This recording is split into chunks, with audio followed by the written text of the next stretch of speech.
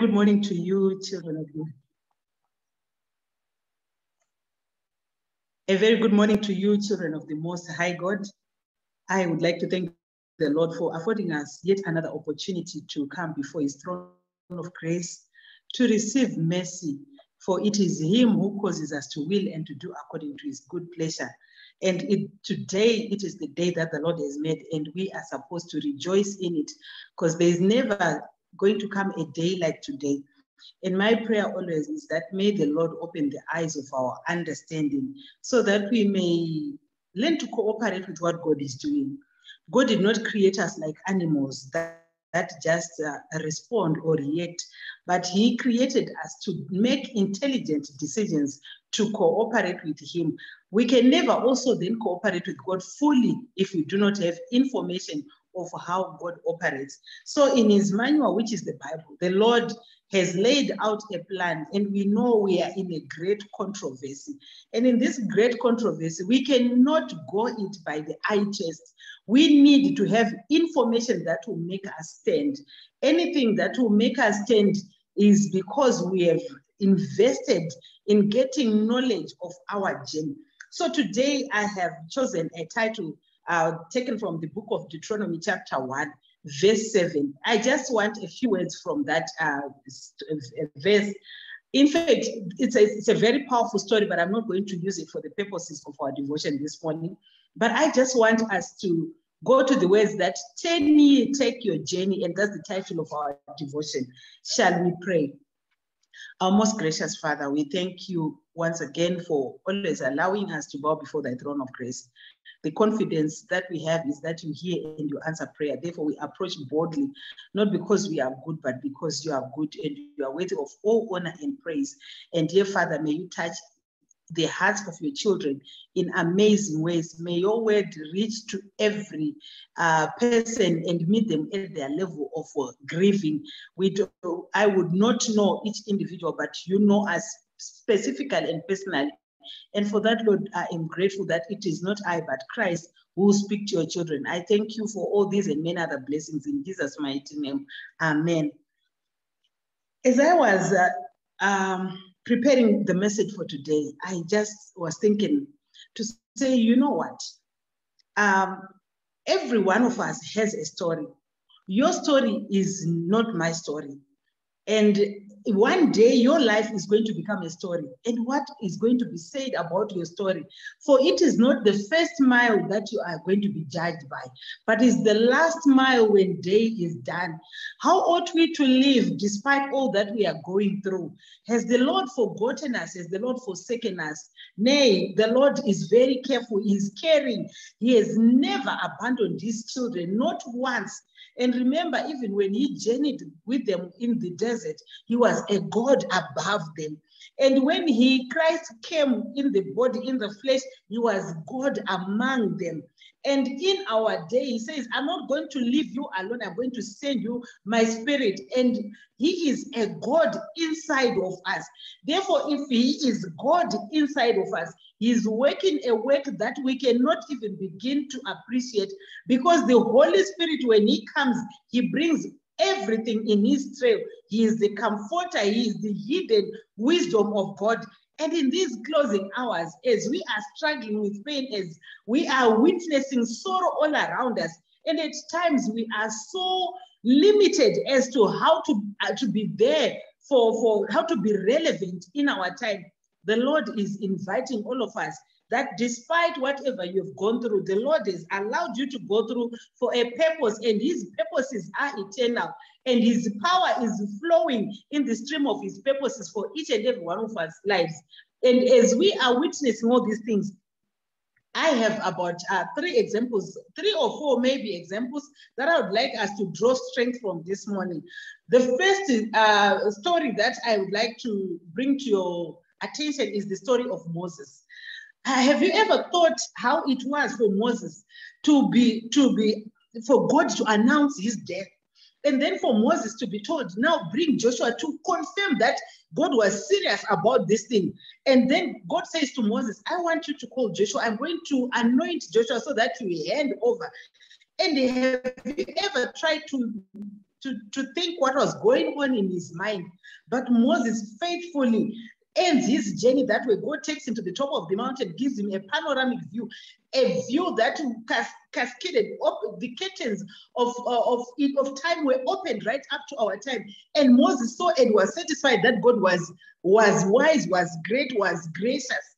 And I am saying this morning, if you were to stop and consider the suffering, our suffering loved ones who are struggling just to breathe, have you ever tried to breathe maybe in water?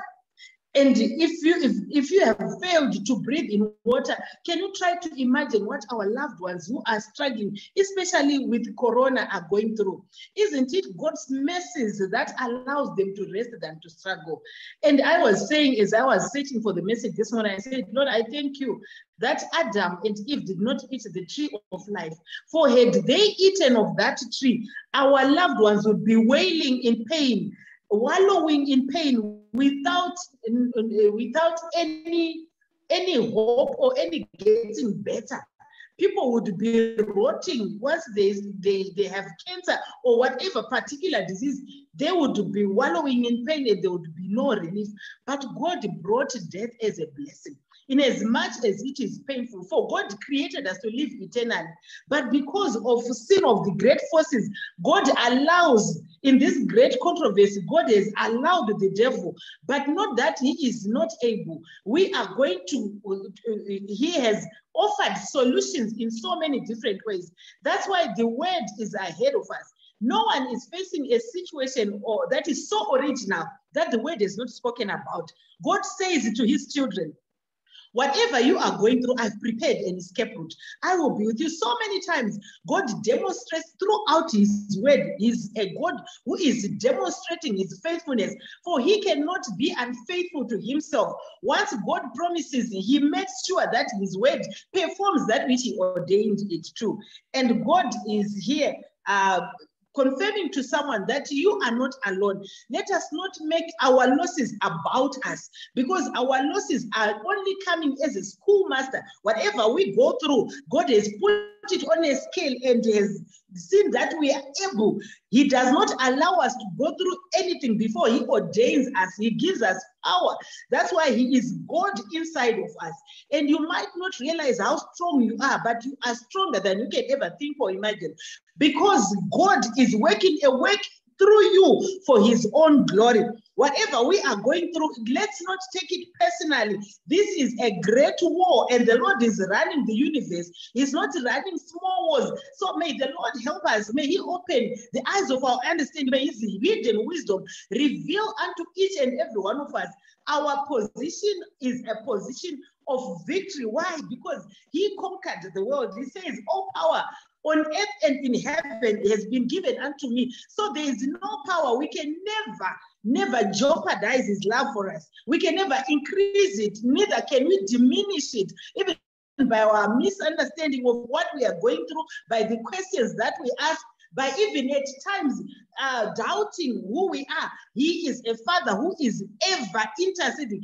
Our Jesus is ever interceding on behalf of every saint, anyone who calls upon his name. No matter how weak you are, he is our strength. And therefore it is, I want to invite you this morning that whatever it is that you're going through, remember we have a God who is in control, who cares, and his spirit is hovering over. Remember, right at the beginning in creation, when the spirit of the Lord was hovering over, life sprang forth.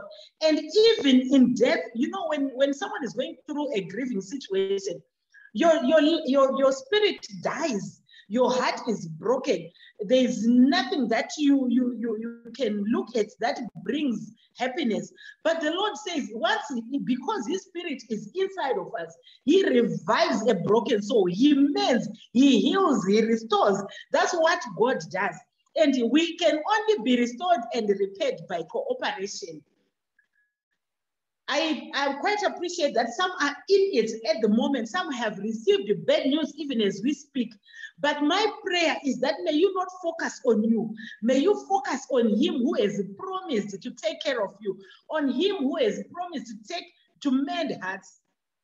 David says to his son in 1 Kings chapter 2, verses 1 and 2, if you read the whole narration there, David says, I'm going the way of the whole world, which means no one is exempt.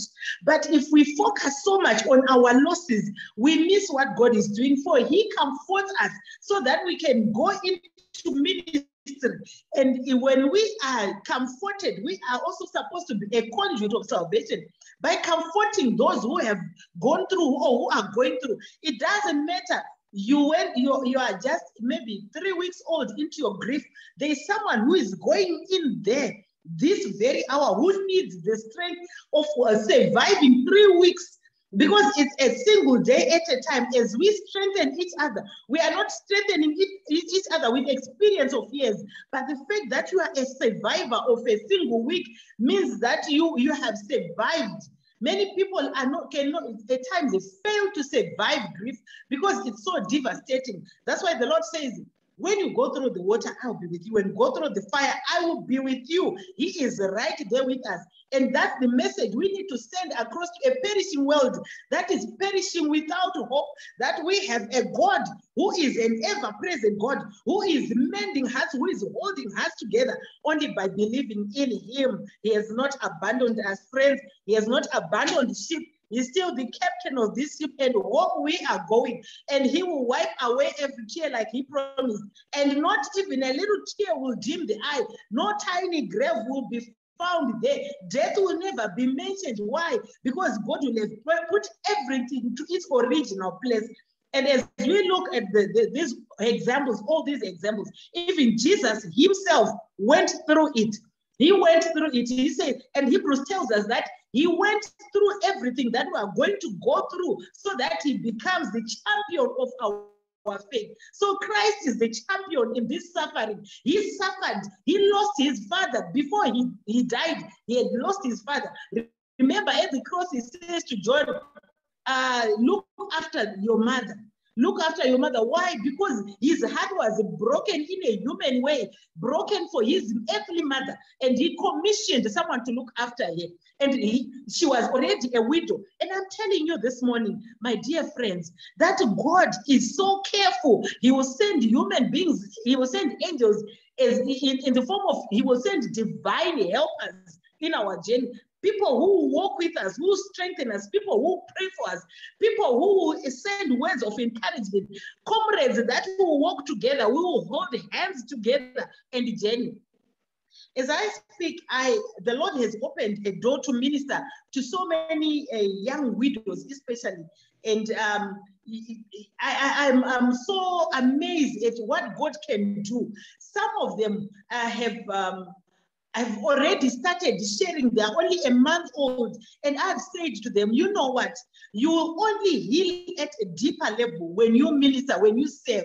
If you are going to sit and have pity parties, not that they are parties, excuse me for my choice of words, but at times we forget that this world has an owner and who ordains things, who says, be still and know that I'm God, who says, I'm the Lord God of all flesh, there is nothing that is too hard for me.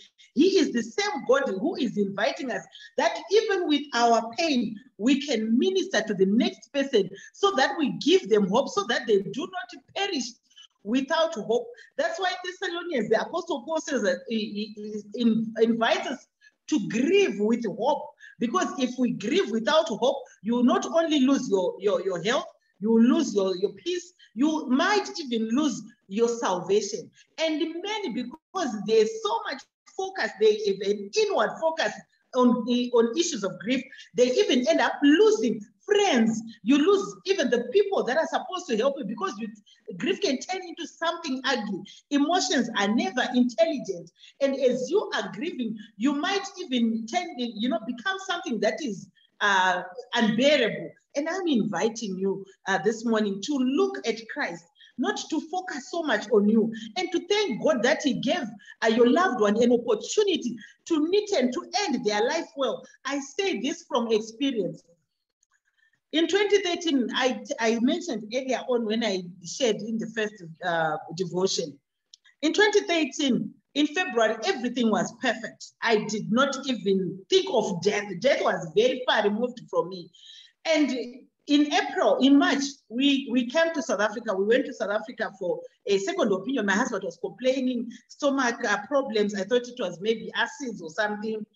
And then when the doctor came out of that examination room, the story of my life changed immediately. My husband was told, you only have 4 weeks to live, 6 at most. And tell you what, friends, those 4 weeks were the horror of my life. That was xenophobia, tsunami, and tornado put together. Something that I'd never envisioned. Something that just came onto my plate without warning. And there we were in the middle, in the thick of things. And I am struggling now to even comprehend. Now, how did we reach to stage 4? Where did stage 1, 2, and 3 happen? How come, Lord, why have you picked this battle for me? Please take this one away. I negotiated, I fasted, I prayed, I did all things. I called brethren to prayer. I sent his name wherever prayer, there was a prayer band. People came and did Esther fast, Daniel fast, all kinds of fast, but the Lord still said no. And then I didn't understand what the Lord was doing. And my faith took a serious deep knock. As if that was not enough, I went on to lose my father. I lost my brother. In an instant, my brother died last year. He was just hit by lightning. It was not even rainy season yet. He was struck by lightning and just died instantly. My other brother was involved in a car accident. You know, all those people. It was one thing after another, as if things were on cue. But tell you what, the Lord has strengthened me, has given me an appetite. I'm sold out. Why? Because I'm saying this is war, and I've chosen my side, and I'm not going to continue losing. I'm not going to lose my faith. I'm not going to lose my position in glory. Why? Because I've already suffered and lost in this world. And I'm saying to someone, you have already suffered. Why not pick up the pieces of your life and journey on with the Lord? For he has a word and a message for you that you need to go out there. God does not send untrained soldiers into war. Where we are going, where we are coming from is training. Your calamity is your training ground. And where you are supposed to go and minister is war. And the war has to be won. It's already, actually, the war we are on, we're fighting from a position of victory. God has already assured us that if we go, we are never going there alone. He is going to go with us because Christ went through it and conquered.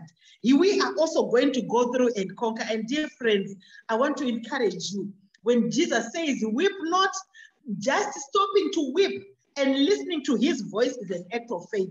And I'm inviting you to exercise your faith, to know that you can do this. You can continue walking. You can continue believing. I've shared time and time again that I've seen his hand of mercy move.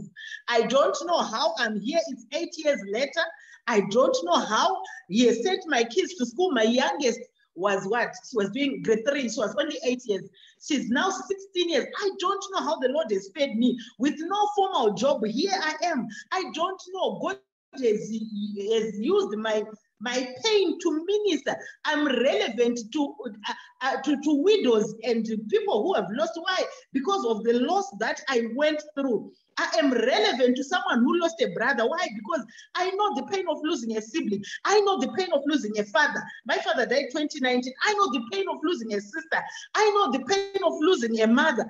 And I know the pain of losing a husband and journeying alone in this cruel world where people will judge you without even information of what you're going through. And dear sisters and brothers, the Lord has been faithful. And if he has been faithful in my life, I can guarantee you he's going to demonstrate his love for you. He is already doing a thing that you cannot begin. He says, behold, in Isaiah 43, is it 18 and 19? Behold, I'm making a new thing. You might not perceive it yet, but here is my commitment. I'm willing to make even a way in the desert. I'm willing to bring water from unlikely ground. That's what the Lord is willing to do with your life. Now, what you need to do is, as you weep, continue marching. Weep and march. Take your pain as a railway sleeper. Walk and acknowledge your pain and continue walking. Continue marching Because if you stop marching, grief is not a place to stay. You'll be destroyed by the devil. Grief is hell. If you stay there, you will burn. You need to move. And as you move, you'll be surprised. One day at a time, sweet Jesus. One day at a time, sweet Jesus. As we continue moving, heaven nearing, and we moving away from our pain, our solutions are just by the corner, and the Lord is coming. May the Lord bless you as you look at your pain. Look at it and say, Lord, where is my mission with all this strain, with all this pain? Only you can make sense to someone who's going through what you've gone through. And may you use your pain, may you use your experience as a magnet, as a conduit for salvation. We don't have time. There's no more time. And the devil is using pain to destroy people, because once you have pain, you remove your focus from him who is coming and concentrate on you. Stop concentrating on yourself. The only way to actually fail is to focus on what you've gone through. Yes, you have lost, I acknowledge that. Yes, it's painful, I acknowledge that. Yes, it's unbearable and seemingly undoable. Yes, I acknowledge that. But look at me. If you can draw strength from this woman, I've been there, I'm still there, and I don't know what's coming next, but I will still hold on to. He has tried. The devil will continue bringing wars, but tell you what, he has conquered them all. And our only position of victory is trusting in him, whose word is faithful and whose word is steadfast. And as we go through, let us know that we are more than conquerors through Christ who strengthens us. That's my message for you this morning. That as you look at all this, remember you are not going in there alone. He says, I will be with you in the fire, I'll be with you in the water. As the waters of your tears flow, the Lord says they are not going to sweep you. As the emotions in your heart are like fire, and they threaten you, the Lord is saying, I will not let you be destroyed. So let us hold on, let us trust him, and let us keep trusting. I want to pray with someone who is brokenhearted this morning and who is saying, Lord, if only I could understand this. You might never get an answer or hold you. And one day sing a song where you look at your scars and acknowledge that only the Lord has kept us. Otherwise, the devil would have swallowed us alive. I will pray. My Father and my God, I thank you this morning for giving us yet another opportunity to bring our pain, our hearts, our bleeding hearts before you. We do not even know where to hold, oh Lord, because of pain. But you have given us a sure word that our only safety is in you, oh Lord. As we come this morning, as we crawl to that safety where you say your name is a strong tower, the righteous who run to it are safe. And dear Lord, I'm praying that you may touch the hearts of your children, wherever they are, whatever they are going through. And dear Lord, you are so caring that you will not allow pain to destroy us. Only if we believe in your word. And dear Lord, may you increase our faith so that we may continue holding on to you, Lord, even in this very trying time. I'm praying for families that are grieving right now, families that have tears running down their cheeks, that your tears are a language that you understand. And David says, you have actually stored my tears in a bottle. And may they know, dear Lord, that no tear will go unnoticed with you. And as you are mending our hearts, may we stand up one day as a great army. And may we stand knowing that there's a day that our testimonies will be our song in glory as we tell of the journey here on earth, what we went through. Thank you, Lord, for choosing us to go through this pain, for without it, we would not know that you are a healer. Thank you, Lord, for allowing us to go through hunger at some point. For if you had not gone through that hunger with us, we would have perished and would not have known that you are the Jehovah Jireh. Thank you, Lord, for mending hearts. Thank you, Lord, for everything that you've ordained for our lives. I'm praising you this moment for someone who's going to be strengthened by your word. May you strengthen your children. May you comfort them. If I've said anything that might cause pain, Lord, may you erase it from their memory. But may everything that glorifies you be they are fuel for the next step. May it give them strength, knowing that they are not the only ones, they are not the first ones, neither are they the last ones. Therefore, they need to also look behind and serve so that they get strength to continue going on. Dear Lord, I thank you, I honor you, I praise you for this privilege. I ask all this in the mighty name of our Lord and Savior, Jesus Christ. Amen.